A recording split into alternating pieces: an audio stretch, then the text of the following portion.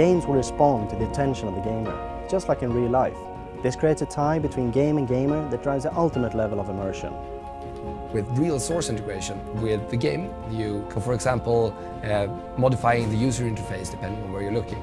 You could also give the gaze data to the AI of the game. Imagine, for example, a boxing game where the boxer, the opponent boxer, blocks where you're looking.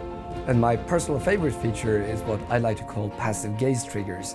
And that's basically integrating eye tracker with any object or any part of a character in the game, really. Imagine a medieval bar. When you come inside and you look at the bartender, he just nods at you, because the game knows where you're looking.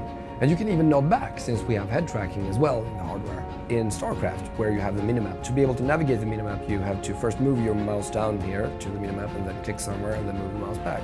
And that's very tedious. Not to mention that you also lose control over your army.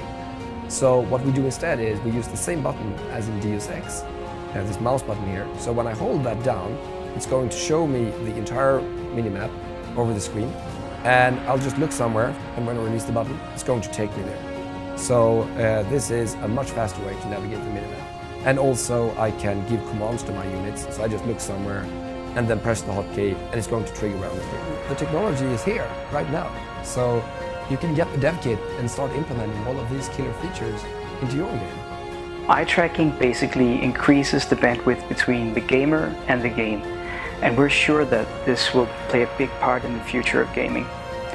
We SteelSeries will bring this technology to the stores in the middle of 2014, so we urge all developers to get on board and create great gaming experiences with us.